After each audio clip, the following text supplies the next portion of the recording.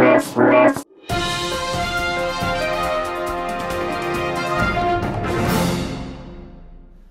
gang, it's Brian from DroidDog.com making my video debut here.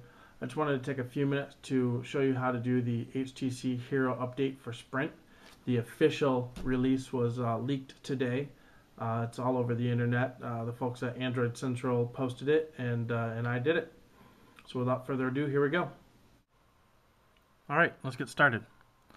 So the first thing you want to do is go to HTC's support site and download the latest version of Sync. If you already have the latest version, you can skip this, but it's always good to have the latest version. What that gives you is the USB drivers so that the computer can recognize your phone. Then you want to go ahead to this file sharing site. I'll post a link on YouTube and in the post here, and download the actual update. It is an exe file. To the best of my knowledge, it's not some sort of virus. Download it here. You have to wait 40 seconds. I've already downloaded it, so we're going to skip this step.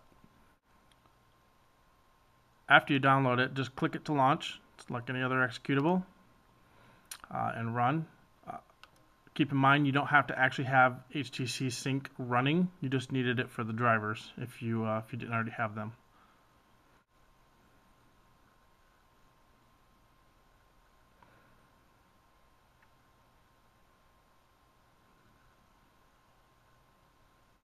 While that's all loading, I'll show you that phone hooked up to USB. You can see all the little logos at the top.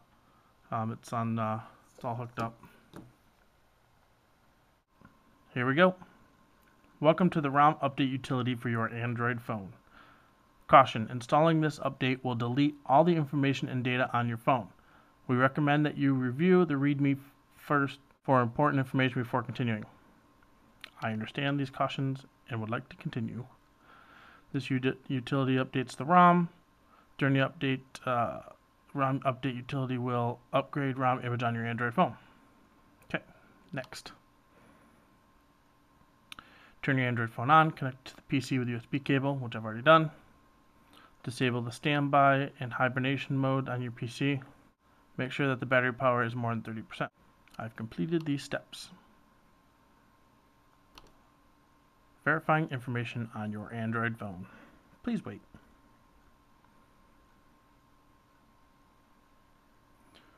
So here's the current information.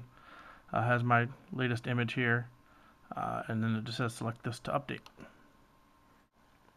Alright, next screen is from image 1.56.651.2 to image 2.27.651.5. During the update process, the following things will occur. The Android phone will be prepared for the update process. The progress information will be displayed on both the PC and the phone. The update completed screen will be displayed on your PC. Next. Okay. The phone just turned off. I'll try to do a side-by-side here.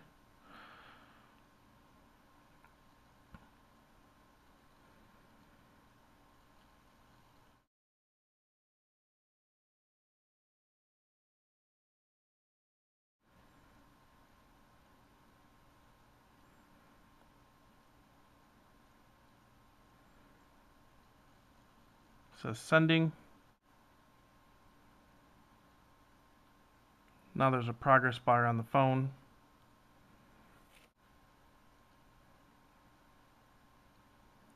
Phone just rebooted.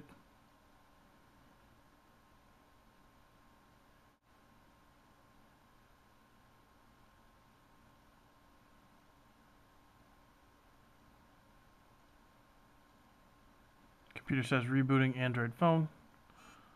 Congratulations, your ROM update has been completed. So we'll do first boot here.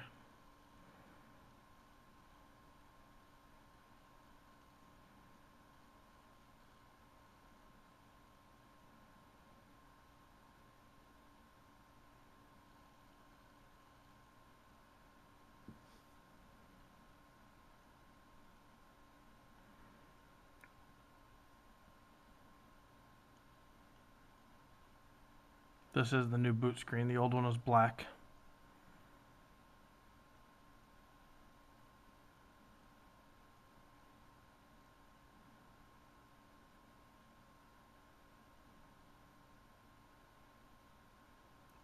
much better animation. The last one looked like it was an animated GIF from 1994. A little haptic feedback from something. There we go.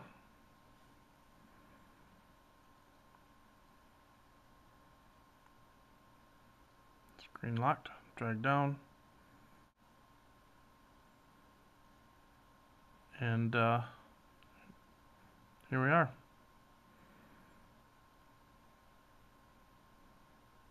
Skip all these for now. Still has Facebook, Twitter, and Flickr. I'd like to see LinkedIn and even MySpace for the folks that still use it. This is asking me what I want to do with the PC connection. This was we saw this on the Incredible. It defaults to charge only if you don't do anything. But we saw that on the Incredible, so it's nothing new. So we're loading Sense for the first time.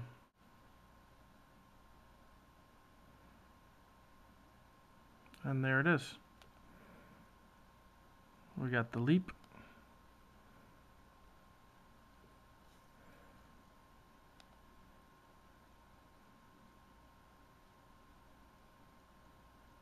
Calendar widget's been updated.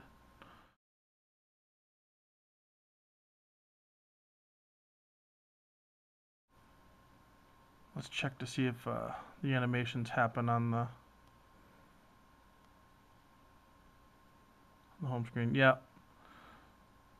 So the clock widget does have the animations. It's clear out, or else it would do something else. But as you saw, it got a little foggy, a little hazy around the clouds or around the moon. So yeah. Oh, the one thing a lot of people were saying is that it doesn't have live wallpaper. So we'll explore that. Yep. Home screen, lock screen are the only two that you can change. This is actually different from what's on the Incredible. On the Incredible, you can't actually change the lock screen. The lock screen displays whatever's on the home screen for a background. So there's no live wallpaper there. One last thing, I want to actually show the About Phone stuff. Here we go, About Phone. Scroll down, software info. Here we go.